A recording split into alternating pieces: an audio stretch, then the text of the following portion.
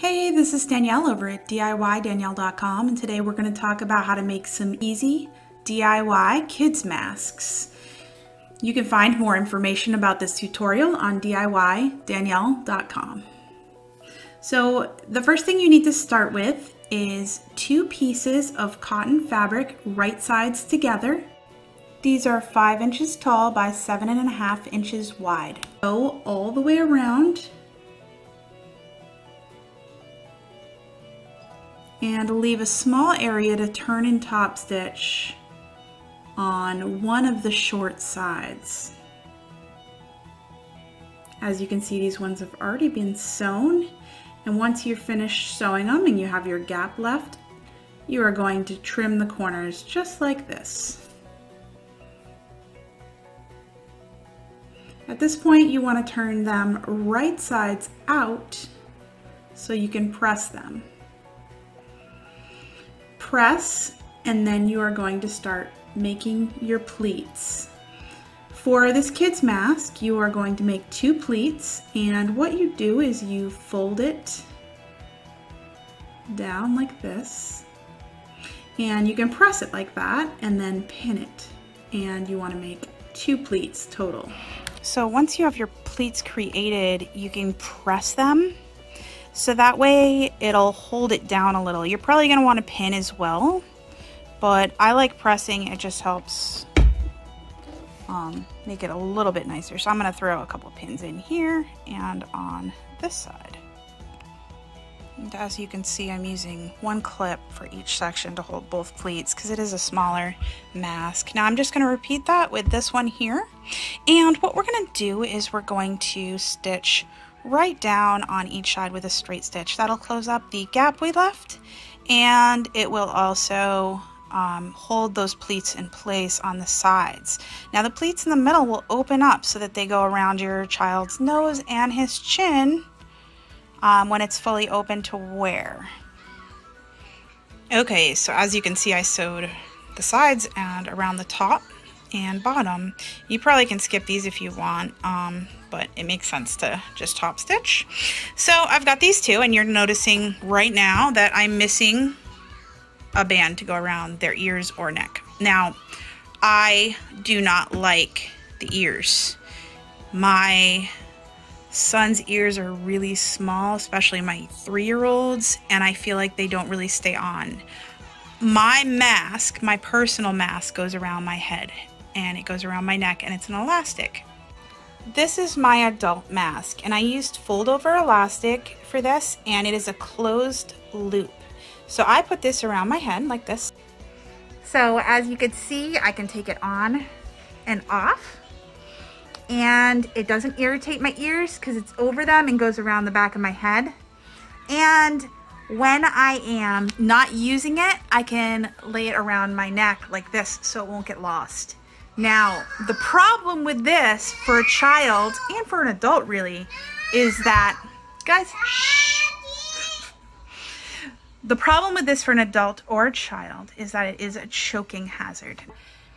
What I would suggest, and what I'm going to show you how to do, is I'm going to show you how to add snaps or elastic, or snaps or Velcro for this. And this should take care of any safety issues. Okay, so this is fold over elastic, and this is actually stuff that you'd use for underwear. This particular one, I had purchased it for this reason, and I've been using them on masks instead. But it's a little bit thinner, and it folds over like this if you were to sew it on. The reason I like it is because unlike bias tape, it's probably not going to fray on me. And again, stretchy, it's nice. So for this particular mask, I added let's see.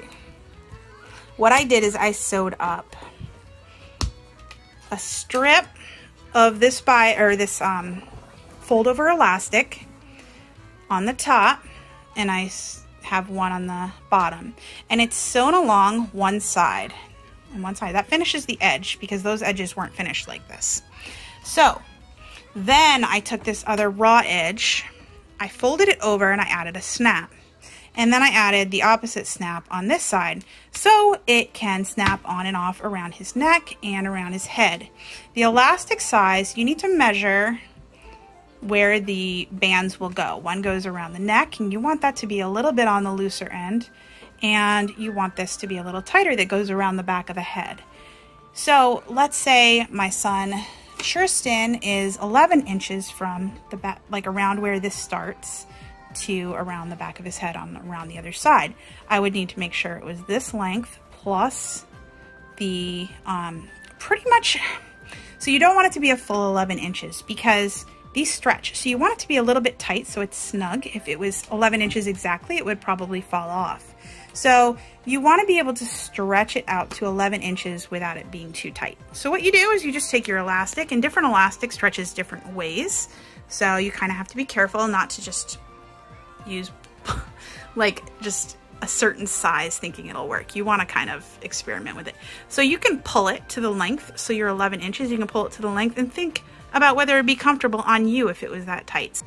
So for the Velcro, we're going to do the same thing.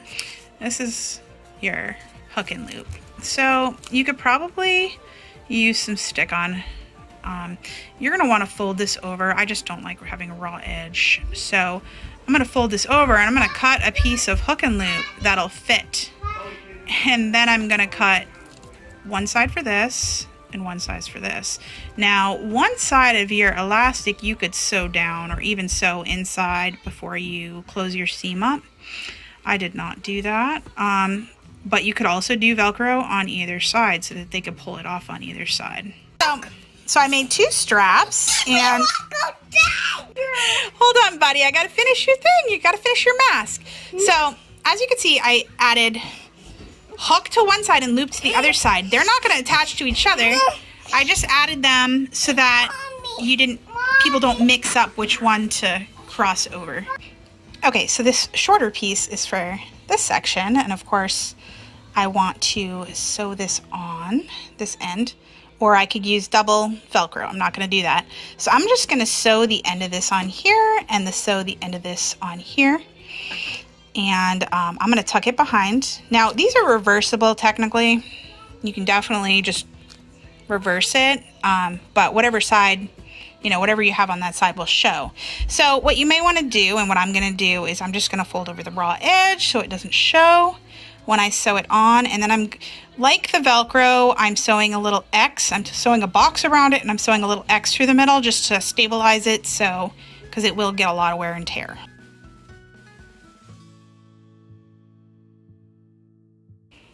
Okay, so as you can see, this is the front, assuming you were on the John Deere side.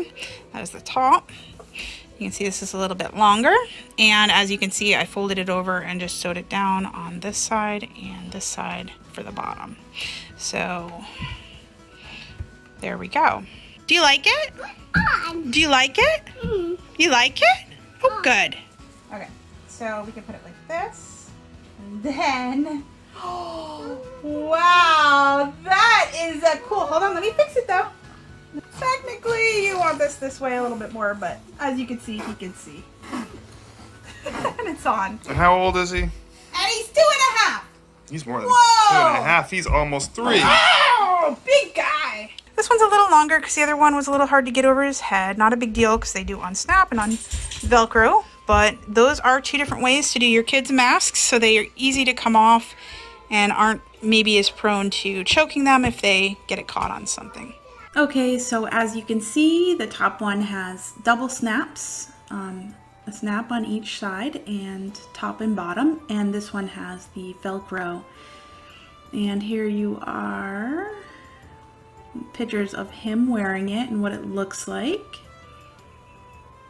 I hope this was helpful. Please check out my blog post on this on DIYDanielle.com and subscribe to my channel. Thanks so much. Have a great day.